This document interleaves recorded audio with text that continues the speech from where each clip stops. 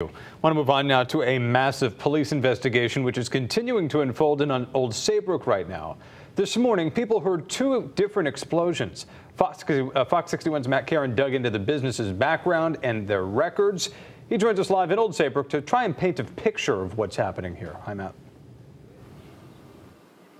Hi, guys. A multi-agency criminal investigation is underway right here at Lab Direct LLC behind me here on Center West Road. Just a few minutes ago, this road was opened up, so we're able to get a closer look. But despite investigators remaining tight-lipped about exactly what has been going on here, we're able to dig into the business records and learn more about their owner.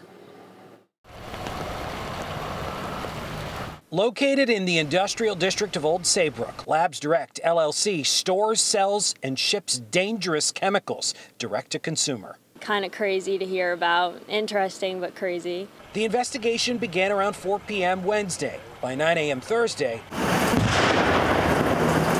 two loud controlled detonations of explosive chemical mixtures. Kind of interesting way to start my morning. State records show the business was organized in 2020, owned by this man, Richard Carboni of Waterford, whose LinkedIn profile says he's democratizing the pursuit of science.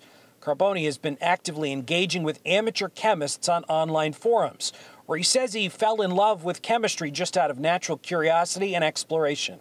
LabDirect's website lists hundreds of chemicals, metals, and acids for sale, many highly toxic and potentially deadly, like cyanide, mercury, chloroform, and ammonium. It was definitely surprising to see something that close happening right next to us. No evacuations were necessary, but the road was blocked and some businesses were forced to close. Today we've been closed. They said we can go back to work at noon, but so far, as you can see, road's still closed, won't let us in. Despite calling in federal and state resources, the Old Saybrook police are leading the investigation. They remain tight-lipped. Nearby business owners say they're intrigued to know more. Nothing that would indicate on the surface that there's any illegal or illicit things going on there. No strange, we don't have odd people coming up and down the roads.